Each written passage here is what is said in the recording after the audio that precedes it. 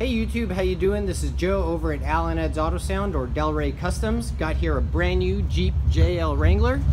Just kind of wanted to go over how to remove the grille if you're wondering about how to do so. So you actually have 6 clips, 1, 2, 3, 4, 5, 6, and that's what's holding in the top part of the grille.